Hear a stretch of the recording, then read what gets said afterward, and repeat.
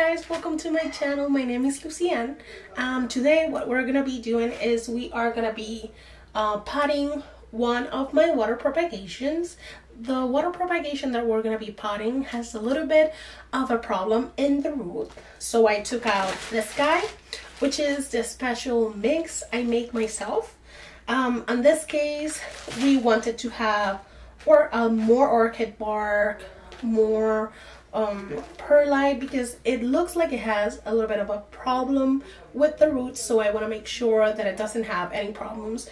I also like it to have like like slow release fertilizer. So I like using charcoal, I like using worm castings.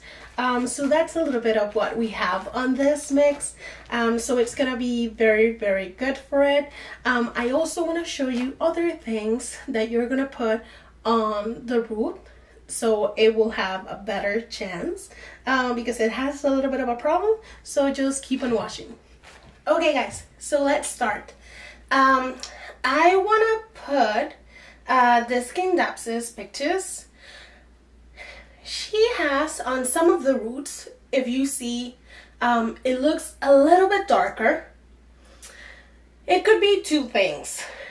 It could be that it's rotted, or it could be because I had it with this one, and this one has a little bit of discoloration right here. So it could be that this was touching that, and that's the color that is coming out. I think it's that, because the root does not feel rotten, and it also has other roots there that are good. But just in case, I am gonna take some precautions.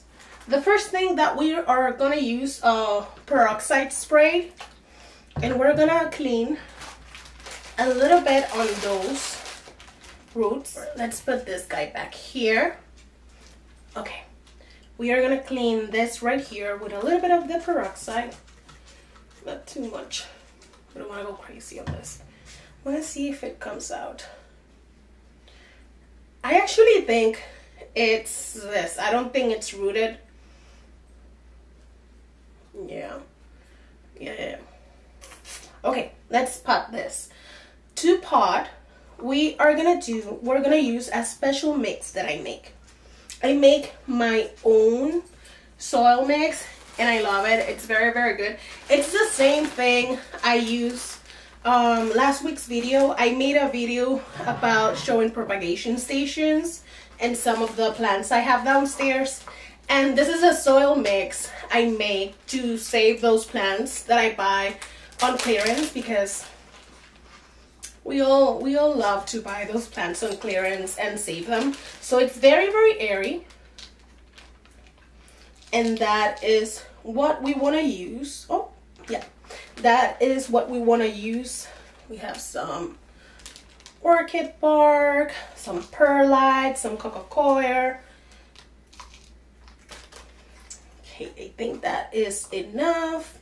I did not have the mesh. I did not bring the mesh to put on the nursery pot, so yes.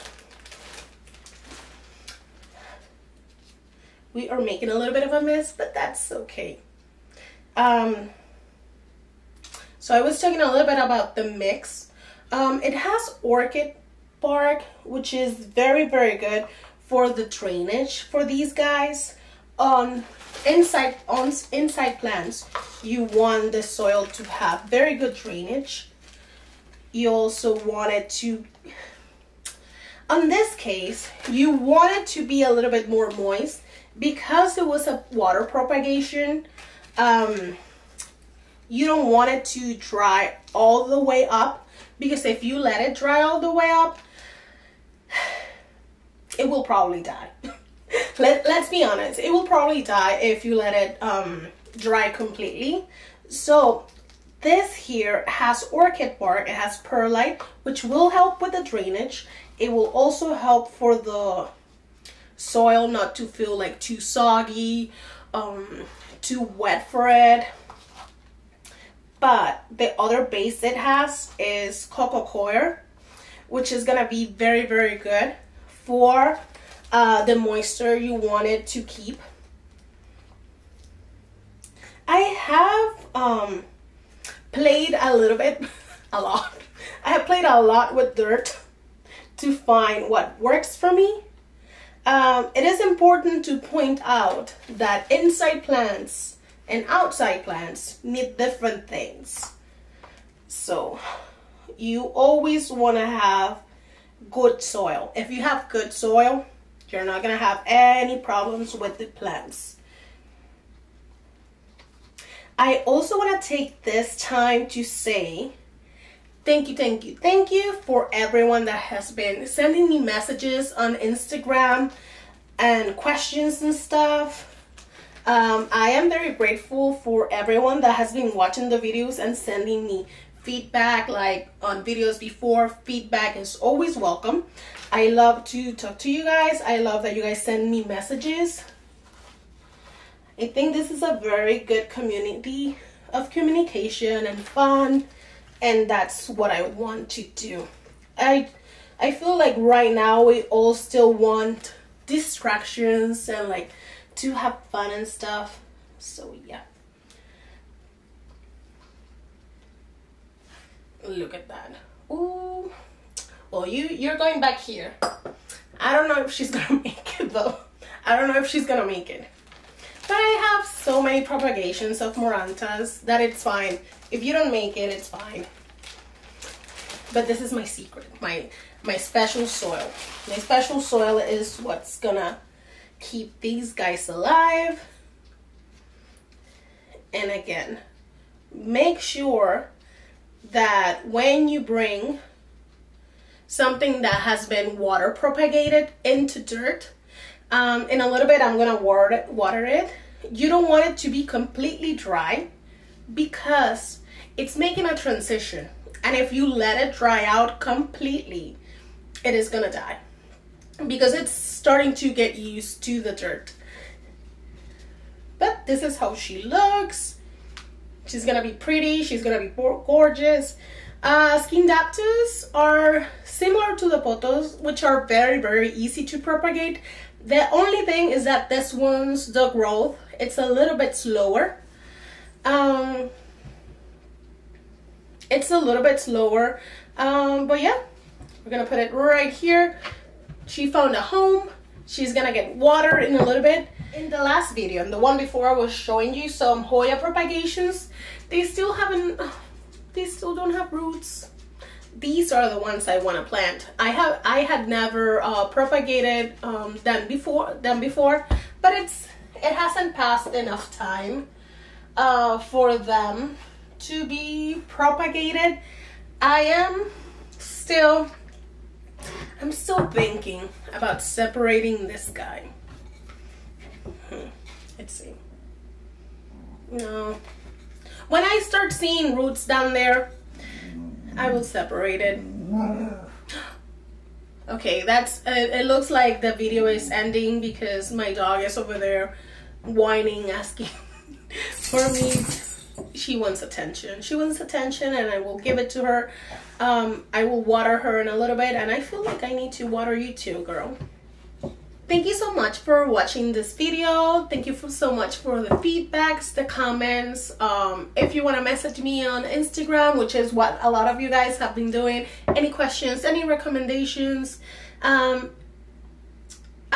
that I want to say, because I have had some people like message me that they want to do videos and they want to share their plants and stuff. You do not need to have a rare plant collection or anything like that to share. If you want to share what you have, if you want to share what you know, go right ahead and do it. The main reason I started doing the videos was, at first I just wanted to learn how to video edit, and then I just liked it and then I just got very into plants to get distracted and all that stuff during this time.